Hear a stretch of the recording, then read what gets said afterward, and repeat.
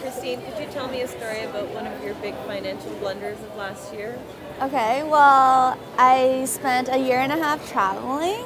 So I bought about 15 plane tickets this year, and I think basically that's it. I had to pay for school this year, so I had to take OSAP. And I just traveled back and forth way too many times to and from Toronto, and yeah, that's about it. Do you regret doing that kind of big spending while you were in school? I regret a couple of plane tickets, but I mean, I had the time of my life, so no. I would definitely do it again and again.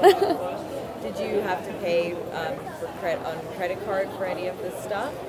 Well, I always pay with credit card anyway, but I mean, I pay it off, so it's... Does that ever get you into any sort of trouble? You spend more than you have or you think that you have?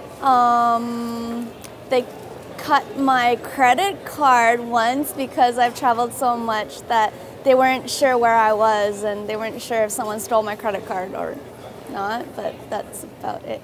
Wow, you're surprised the credit card companies. Yeah, exactly. All like right. with, Do you have any advice to give to people in Ontario about spending money? Well, for me, I mean, if you have the money, spend it.